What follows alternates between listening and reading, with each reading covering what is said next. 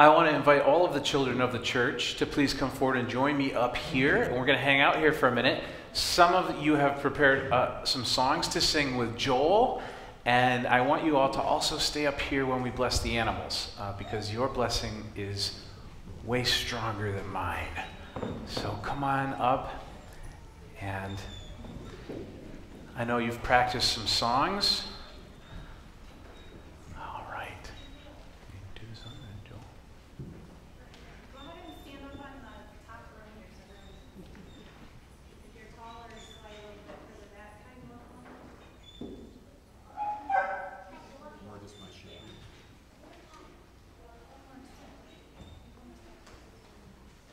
Here, we're going to start with the Lord is my shepherd.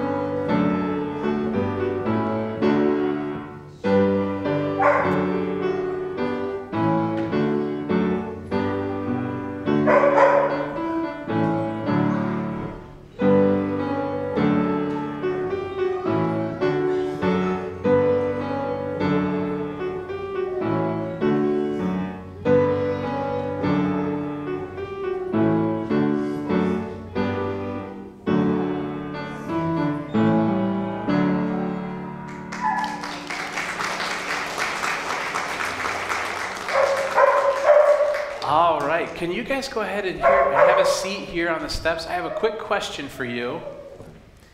And we're going, in just a second, we're going to bring forth the city of God and the kingdom of justice. Do you think the city of God has any animals in it? Yeah, it sure does. Every single time we read about the city of God in the Bible, it is filled with life, and life includes animals. And so in our church, we bless our animal friends.